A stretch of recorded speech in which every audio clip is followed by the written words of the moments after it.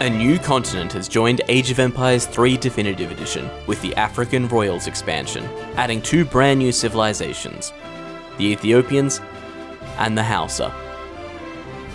Both the Ethiopians and the Hausa have access to a new resource, influence. Influence is hard earned through forging alliances with indigenous settlements, participating in trade, and maintaining large herds of livestock for economic security, or hosting a royal banquet. Utilizing their influence, both civilizations can recruit mercenaries, indigenous warriors, and gain foreign support for their cause. The new African civilizations advance through forging an alliance with a potential ally, rather than a politician.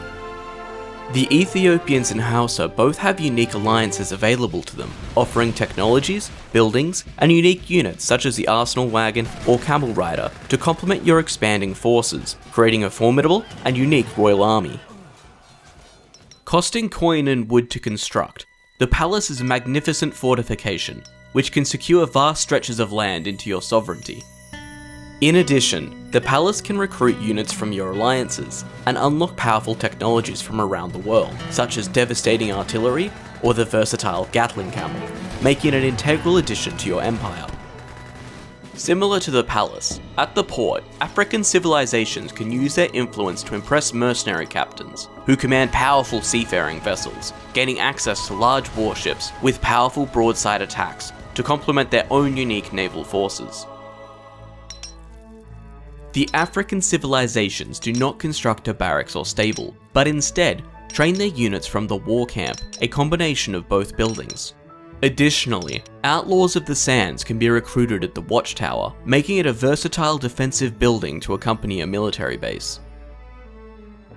Livestock is a symbol of wealth and power in many African cultures, making cattle key to all African civilizations' economy.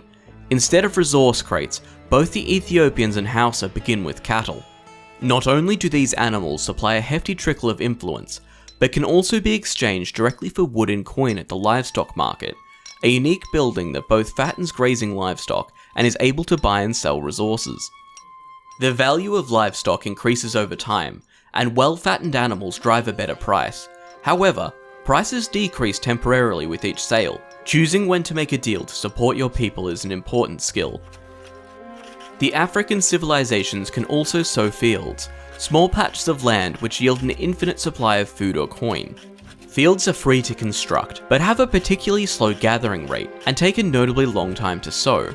Their gathering speed can be increased by constructing a granary nearby, which has the extra bonus of luring in nearby animals.